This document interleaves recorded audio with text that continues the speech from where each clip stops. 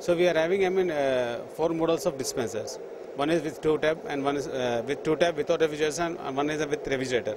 And the same way 3-tap also with refrigerator and without refrigerator. So you should directly keep the bubble into the dispenser and directly it's come to the cool water and you can drink normally. And nowadays the domestic people are using very lower thing.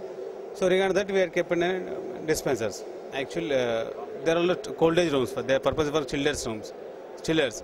So actually in chillers, regarding that capacity, 500 acre area, 500 square yards. How they feel for that. So they will, we will install it and we will make the field and we will make the cooling chills and problems.